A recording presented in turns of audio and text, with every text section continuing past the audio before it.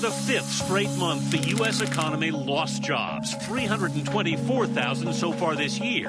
A meltdown in the mortgage industry. This is the biggest point drop that has ever been seen in a day. The worst financial collapse since the Great Depression. This is cataclysmic. American workers were laid off in numbers not seen in over 3 decades. Whoever wins in November is going to come into office in January facing a deep recession, facing trillions of new liabilities. This is a once-in-a-half-century, probably once-in-a-century type of event. Today, I say to you that the challenges we face are real. They are serious and they are many. They will not be met easily or in a short span of time. But know this, America, they will be met. On the day Barack Obama took office, America had already lost 4.4 million jobs. An economic disaster, the worst in a generation. Some said America's best days were behind us.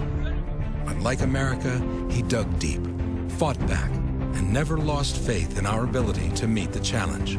The president's stimulus plan saved up to 4.2 million jobs, including teachers, construction workers, police and firefighters working to build a stronger America. And when a flagship of the American economy was going down, his auto rescue forced companies and workers to retool and restructure, saving 1.1 million jobs. Today, for the first time since 2004, all 3 U.S. automakers are operating at a profit. Don't bet against the American worker. And now, instead of losing jobs, we're gaining them. The first increase in manufacturing jobs in a decade. And over the last 25 months, 4.1 million new private sector jobs. And while there's still more to do, there's been real progress. Because President Obama never stopped believing in us and fighting for us. He took on the credit card companies, stopping unfair fees and hidden penalties. Took on the Wall Street banks, too, fighting for tough new reforms to make sure they never again wreck our economy. He passed historic health reform, and now insurance companies can't deny children coverage for pre-existing conditions. Seniors pay less for prescriptions. Contraception coverage guaranteed. And by 2016, 32 million more Americans will finally have health coverage. Wind and solar power has doubled, but that's not all. Middle-class taxes at historic lows.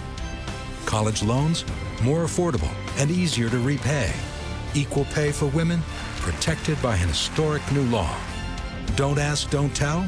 History. Hard work. Determination. Real results. But instead of working together to lift America up, Republicans were waging a campaign to tear the president down. Virtually every Republican has decided to just say no to anything the president proposes. Put me in the no column. Vote no. Vote no. Republicans are getting a rap as the party of no. Yesterday, in the end, not a single Republican voted for the bill, and apparently the relative merits of the legislation had little to do with it. Our top political priority over the next 2 years should be to deny President Obama a second term.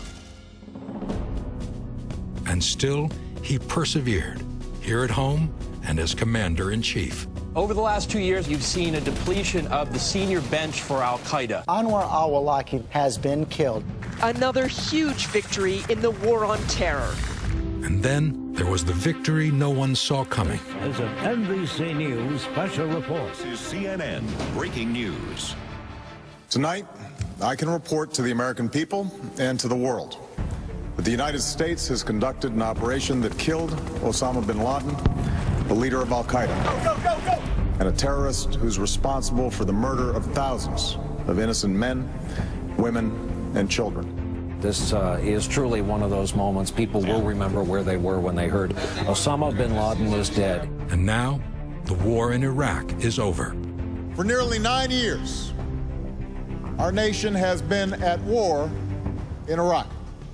So as your commander-in-chief, and on behalf of a grateful nation, I'm proud to finally say these 2 words: welcome home. A promise kept by a president who understands America's promise, who understands America's greatness comes from a strong, secure middle class. That's the America President Obama believes in. And that's what he's fighting for every day.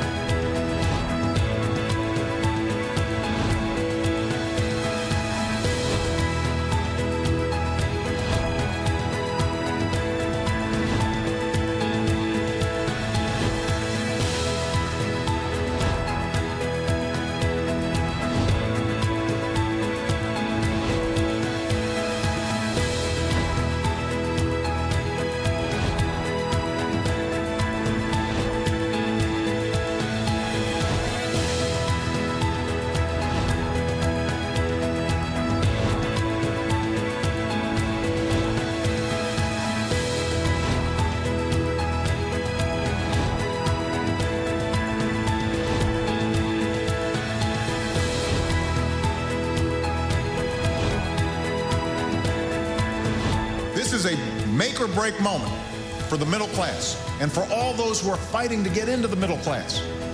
Because what's at stake is whether this will be a country where working people can earn enough to raise a family, build a modest savings, own a home, secure their retirement. I believe that this country succeeds when everyone gets a fair shot, when everyone does their fair share, when everyone plays by the same rules.